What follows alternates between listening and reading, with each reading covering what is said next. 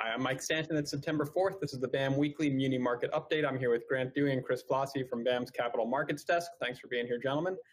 First Friday of the month always brings us the unemployment report. This one was another big number, 1.4 million new jobs.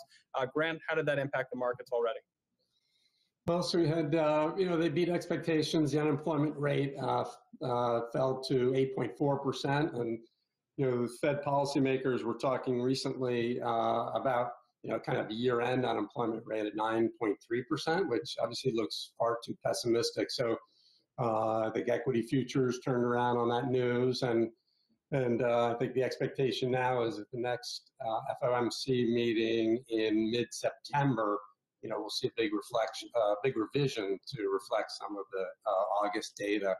Average hourly earnings rose 0.4%, but I think the Fed signaled that it'll continue to pay more attention to employment numbers than its other mandate of price stability. So it was that's the fourth straight month of employment growth. We've gained back almost half of the jobs lost to the pandemic. And one interesting little thing I saw is 25% of employed people are working from home, including the three of us. But there's still pretty impressive strength in the muni market. I mean, the technical tailwinds from the summer months are continuing to moderate.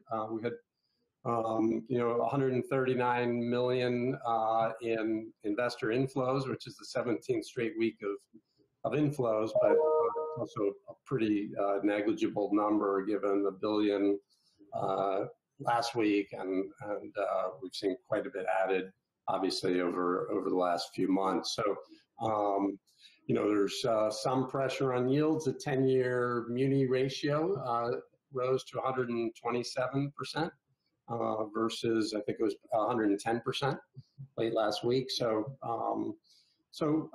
anyway, I think there's still a strength. The deals did well this week, but we do sense that there's a little bit more of like a supply-demand equilibrium in the market.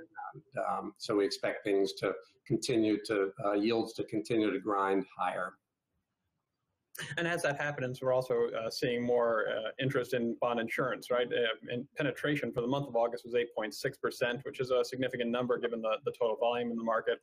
It's almost 17% last week. So those are all still strong trends from BAM's perspective. Of course. Looking ahead, we had an interesting, there's a webinar this week. Tom Doe from Municipal Market Analytics took a look at the historical trends and pointed out that actually, while you have a reputation of August being the dog days of summer, August volume typically is stronger than September and the subsequent months into the fall. And so one of the questions is to how that's going to play out this year. And already you're seeing, looking next week, it is a holiday shortened week, but only $7 billion on the calendar. So you might be seeing the start of that, a little bit of a slowdown. Yeah, I mean, it'll be a little bit lighter, but again, I think we're well on pace for the year to be in that 425 to 450 billion range. And a lot of that, as we know, is kind of driven by this increase in taxable. And that was kind of our biggest deal of the week. Chris, I don't know if you want to talk about the Lehigh deal. Sure. Overall, BAM had a pretty solid week in the primary market. This week we saw a relatively light competitive calendar that we compared to the last several weeks. So most of our activity this week was in the negotiated space. But as Grant mentioned, there was a $160 million Lehigh County deal in Pennsylvania that was priced by RBC that priced really well with the market, great reception from investors. There were also two sizable transactions in the state of Ohio. Stiefel priced a $35 million Perry local school district deal, and KeyBank also priced a $31 million Hamilton, Ohio deal. Looking ahead to next week, about $150 million of BAM insured paper slated to come to the market. What stands out?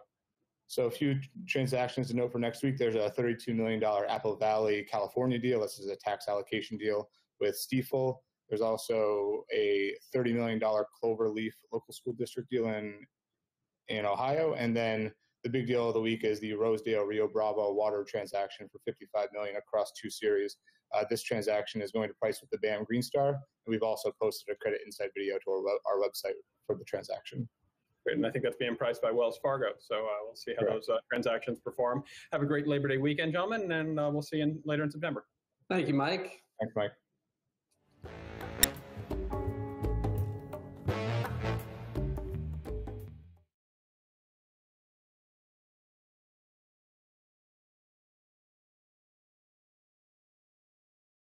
When the market is unpredictable, BAM gives you certainty.